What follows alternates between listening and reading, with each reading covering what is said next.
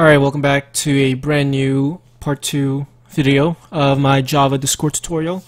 So in the last video I kind of introduced to you guys how to get started with simple event handling, right? So a lot of people kind of do get confused because they're like, oh, where do I start? Because people kind of just show them the documentation, and well, not the documentation, like the GitHub repository. And although they do show you an example, quite often a lot of people that are actually not able to figure these things out are kind of like beginners. So these videos are geared to help beginners that are new to doing things like these. And if you're new to just playing with the API itself, this video will also help you out too. So yeah, so there's actually one thing that I want to address. So in these two examples, you can see there's two ways how they're handling events. What they're doing is the first way is they're handling events using the event listener, which is an interface, right? Because we're implementing it. Whenever you see the keyword implements, automatically that whatever this file is an interface, okay? When you see extends, right, that is a class. Okay? So when we implement this interface, right, this event listener interface has only one method called onEvent. So we have to override it, right?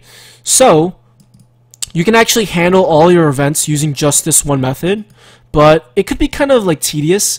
So that's why using the listener adapter is much better, because the listener adapter is a class, and that class has a bunch of different methods actually. So let me actually show you the documentation.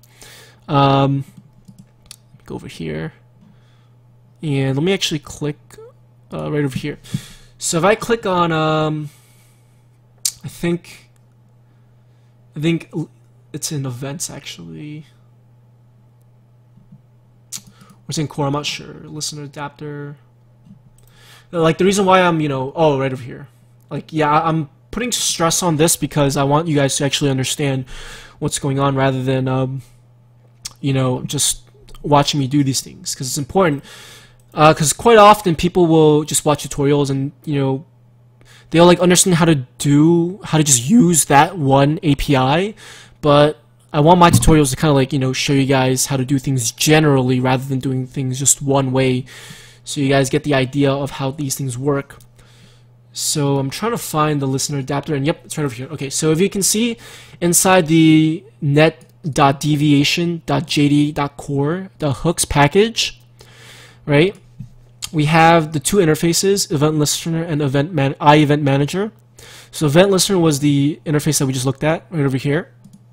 And if you click on it, it has that one method over here, void onEvent. So I can actually just use just this method to handle everything that I want to do.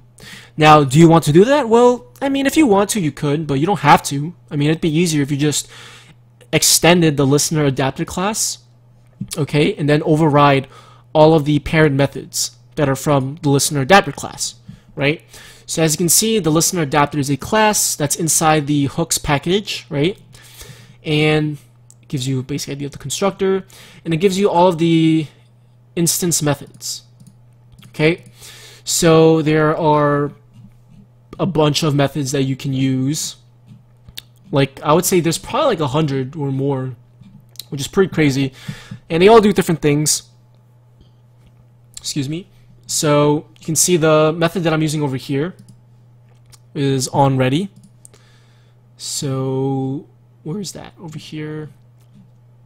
So this will kind of give you guys an idea on how to actually search the documentation. So yeah, onReady, if I click on that, it will basically trigger the onReady event. Okay?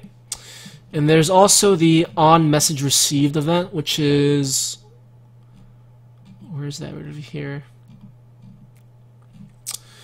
onMessageReceived, okay? So that is the other event that we're going to be using, and it's actually going to be the biggest event that we're going to be using because most of the time on Discord you're always handling the message events. So yeah, okay, so it's only 4 minutes into the video. Let's actually do some coding. So let's actually have the bot respond to the user. So what we're going to do is we're going to say, okay, so the reason why I have this line of code over here is I want to make sure that if the message was sent by a bot, we don't want to respond to the bot's messages. Because what's going to happen is the bot is going to send a message, right?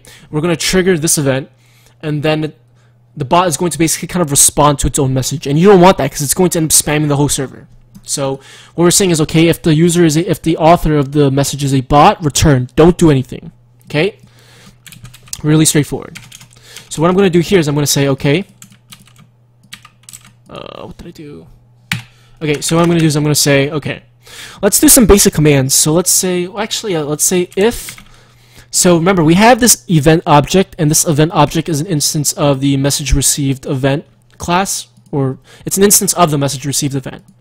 Okay, so if I say event dot get message, so we have this get message method that will return a message object, and I'm going to say, let's see,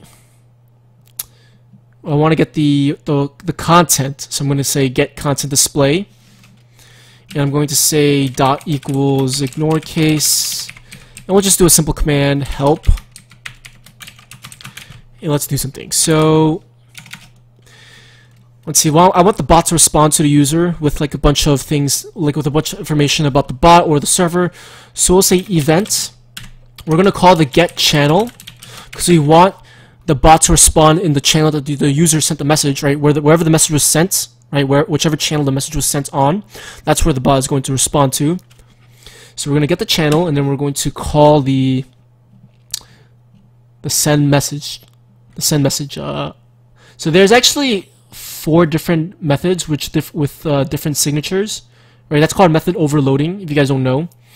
And we're going to use this one right over here. We're going to use this method, and we're going to say, hey there, you listing all features of the bot. We'll just assume that, you know, that's what's happening. Okay, so let's go ahead and try this out and see what happens. Hopefully it works. Okay, so the bot is ready. So let's say help. Okay, so you notice that it doesn't actually work. Why? Well, there's actually one more thing we have to do. We have to call the Docq method.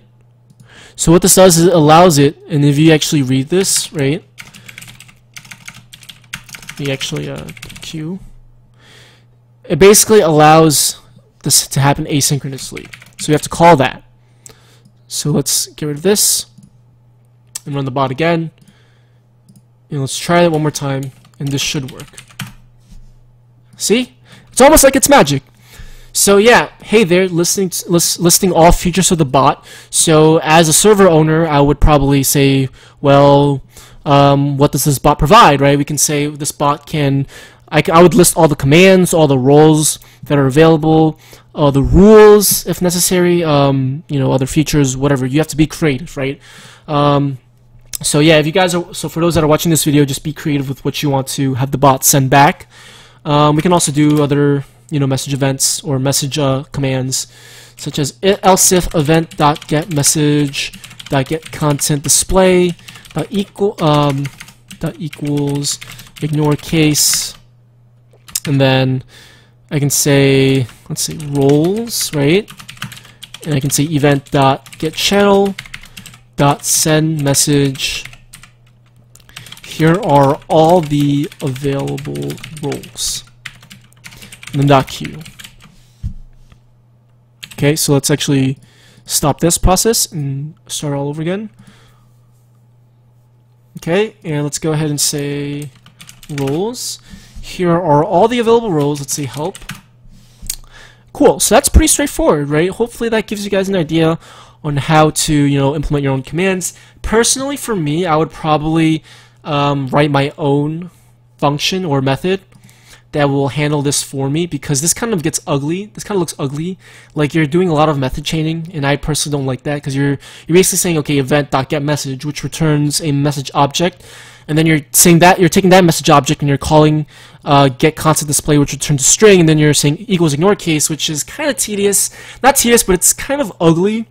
So if you guys want, you can write your own method, and you can call that method, and, you know, do that. So I think with that being said, hopefully this gives you guys an idea on how to write your own commands. You know, we can do one more bonus command. We can say get message, let's see, get content display, just to kind of give you guys, you know, an idea, you know, play around with the API.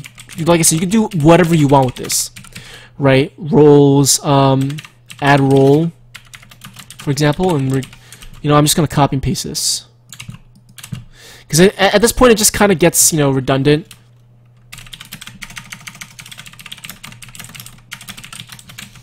Right? And really, most of the things, most bots all are handled with commands, and it's really straightforward. Now, what those commands do is up to the user's implementation, so that's up to you to decide. But if I do add role, added you to role. So like I said, it's really straightforward. And hopefully this gives you guys an idea on how to get started with your bot. So yeah, I will see you guys in my next video. Peace.